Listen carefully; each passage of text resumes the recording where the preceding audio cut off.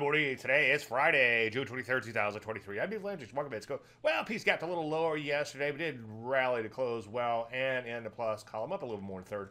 Percent better than poking the eye. So far, a little bit of a flag pattern happening here. So far, so good. Nice breakout remains intact. Very persistent breakout, too. Also, lots of Landry light above the 200 and the 50-day moving average. Ditto for the NASDAQ, in fact, even better. As you can see, nice persistent uptrend intact there. Rusty, well, not so much. Still kind of wide and loose and all over the place. Let's take a look at banks. Banks got whacked pretty hard in here. Unfortunately, stolen at that prior resistance. Regionals also hit really hard. So that's certainly a bit of a bummer. Drugs, though, almost a brand new all-time high. I sure like to see him get out of this range and not look back. Biotech, not quite as good. Stuck below these prior peaks in here. But it has been working its way higher as of late. Take a look at M&C, banging out some new highs in here, or at least closing there. So that's certainly a good thing. As you would expect, most technology looking pretty good in here. Their software so far just pulling back, and semis looking pretty good so far, although any additional weakness might be concerning here. For the most part, though, things are looking up. So what do we do? Well, continue to buy.